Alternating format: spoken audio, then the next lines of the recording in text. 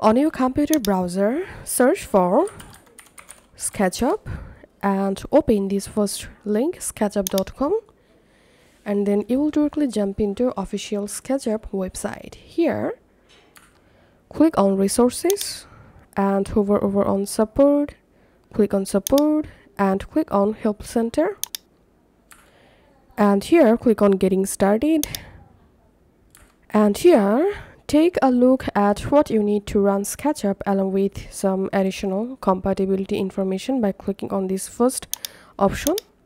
Here we can see computer requirements to use SketchUp, and then click on download SketchUp and you will directly jump into SketchUp download page. Here we can download SketchUp for Mac OS and for Windows. So we are going to download and install SketchUp for Windows. So click on this second option and your SketchUp installer will be download. It may take some moments, depends on your internet speed. Now go to your file explorer, go to download folder, and here you'll find SketchUp installer.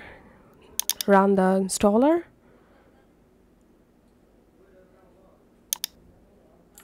and select your installation language, and here if you want to change install directory, destination directory, you can change it from here and click on install and click on yes, and the SketchUp will be installed on your computer. It may take some moments to finish installation process. Once successfully installed, click on finish, and on your desktop here you will find SketchUp. Run the SketchUp. And now to get started, you have to sign into your SketchUp account. So go ahead and log into your account, and then you will be able to easily use your SketchUp on your computer.